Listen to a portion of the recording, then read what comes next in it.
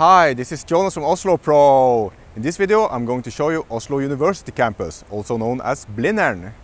I'm standing now at the center of Blindern, which is called the Frederikke Place. And that's a statue, that's a fountain, that's the math building, and there is the university library.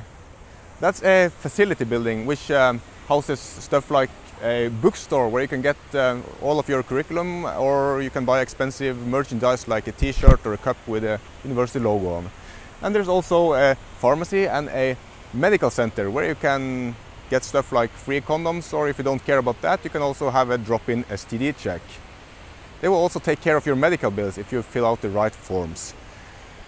And that is the main facility building of Blindern. It is called Frederikke, and it houses on the front side here, on the left side there is a pub, and there's a chapel, church kind of thing, and there's a cafe, and inside there's also a career center, a bakery, a hamburger joint, a gym. And this is the main canteen where you apparently can't film but you can eat. And you can normally choose between like a El Cheapo dish and a vegetarian dish and a halal dish and a kind of a luxurious dish.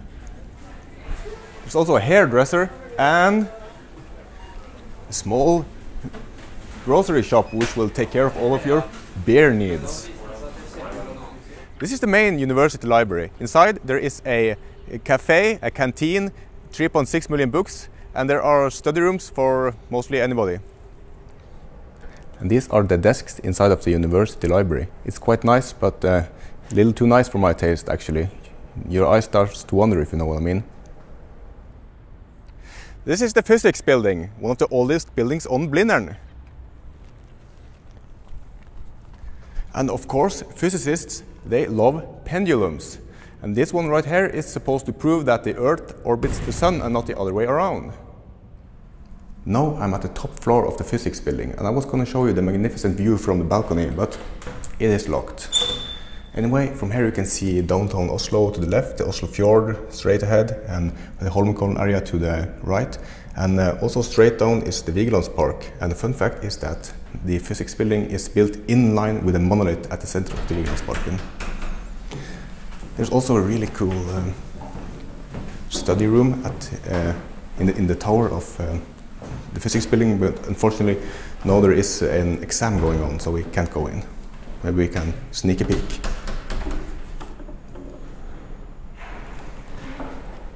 This is Villa Eika, the student parliament. The student representatives have their offices here, and what do the student representatives do? Nobody knows, but I've been to a few parties here, and I think that's what they do. When you get tired of the pasta stuff you get at the university canteens, I have a great tip for you. Head over to this Turkish bakery. This is actually what kept me alive for the last few years at the university. It is really nice, and they have böreks, samosas, chicken, meatballs, and a lot more, and it's really cheap. At the north of Blindern you can find Domus Atletica. Outside of here there is a tennis court and a football field. There's also an indoor football field and an Olympic-sized swimming pool. And most importantly, a very good weightlifting gym. You can have all of this for 169 per month if you are a student, and that also gives you the right to use 4 other gyms in Oslo, including the one down at Blindern. If you are very keen on going to the gym, you can of course get an apartment at the Vestgrensa student housing. This is the Department of Informatics, where I got my master's degree. And that red brick building right there is the informatics pub, which is called Escape. What an original name! Art outside of the informatics building. Looks like something that came out of MATLAB. Don't ask. If you really enjoy campus life, you could get a room here at Blindern Student Home. This is an American-styled dormitory where you would most likely have to share a room with somebody, but they provide you with food. It is on campus, and the Frederikkeplassen, the main square of Blindern, is right over there. I've been to a few parties in here, and somewhere inside of here is a really cool lounge. The kind with stuffed animal heads sticking out of the walls and leather furniture. I think probably that's the closest thing to a fraternity you can experience in Norway. This concrete slab right here is the Norwegian Student Society. It isn't really on Blindern, it's a 10 minutes walk down towards Majorstuen, and it's called Chateau Neuf. Of course, that being French, meaning the new castle. Oh, it doesn't stop there because it's a pun actually. The mascot of the Norwegian Student Society is His Majesty the Pig, and Neuf is the sound that the pig makes, like oink. So that makes this Chateau Oink. Ingenious, isn't it? Well, that's all I had in this episode of Oslo Pro.